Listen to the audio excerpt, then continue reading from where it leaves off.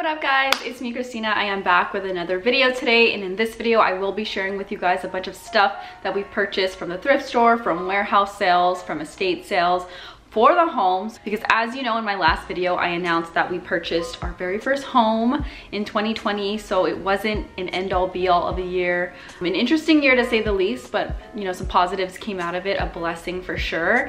And that's honestly what we've been occupied with. It's keeping us busy and focused with house renovations, design, buying furniture, everything, you name it.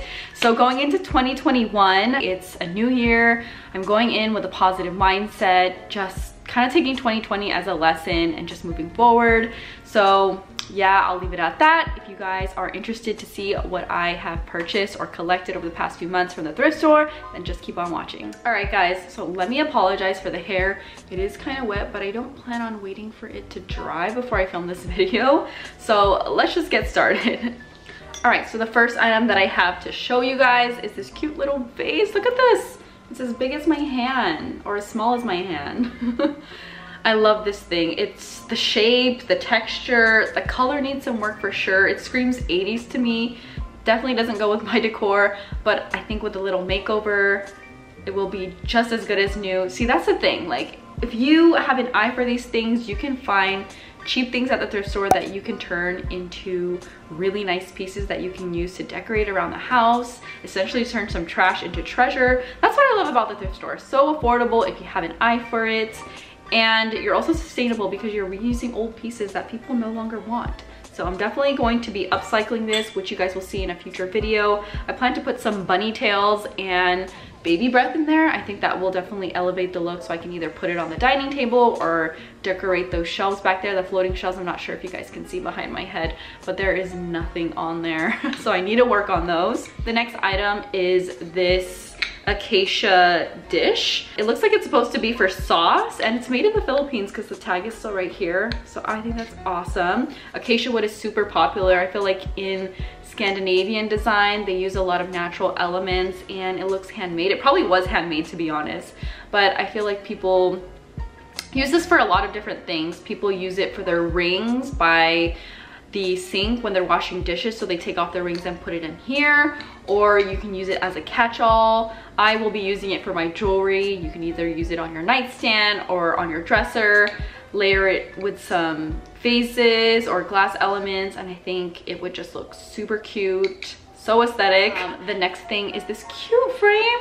I love this frame. It's really good quality too. It's really heavy, and it has this antique gold, just vintage design. I believe you can hang it, or you can just like let it stand. I love this thing. I got this at an estate sale. If you don't like the hunt of going to the thrift store, or you think it's a waste of time, go to Instagram. During the quarantine, so many small shops and small businesses started popping up where they curated pieces, thrifted pieces, and it honestly takes the work out of it for you. So obviously they're gonna charge a little bit more because they're doing the work for you, but I think it's a great place to find pieces because it's kind of already picked out for you. The next two pieces are these bowls. I got them for $1 each, and these are from the Hearth and Hand brand. So if you guys are familiar with Fixer Upper and Joanna Gaines, that is her Target collaboration brand, and I love these. They're so, like, obviously you can use them to eat,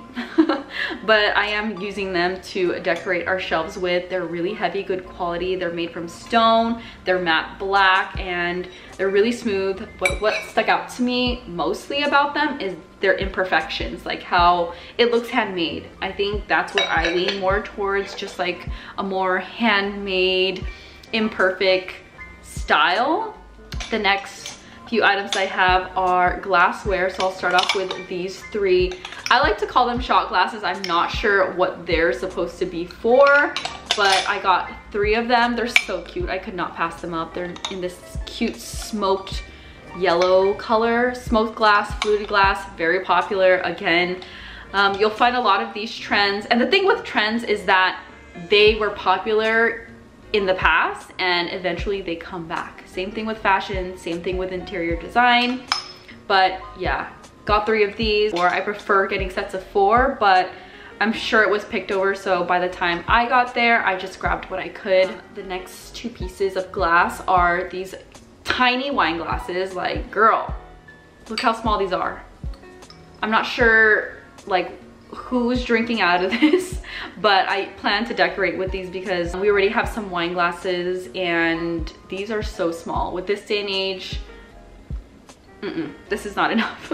Those are so tiny, but they're a nice, cute green smoked glass color. I really love those. The next item is this lamp. It looks very dated, I know. It actually could look cute because it's like this cute coral pink color, and it could go with some, I guess, some themes of homes, but it worked. It was less than $10. It still came with the bulb, surprisingly, and I loved it. I had an eye for this and I was like, you know what? It's in perfect condition. I can upcycle this and turn it into something that we can use to decorate. We have recessed lighting, but I'm planning to get some lamps just to kind of decorate with. It definitely gives a different vibe and adds some dimension to your place when you're decorating, I guess. I've already purchased a new lampshade for it. So the bottom part, I am gonna give a little makeover. It's like the coral gloss color, but I wanna switch it to maybe a charcoal like stone.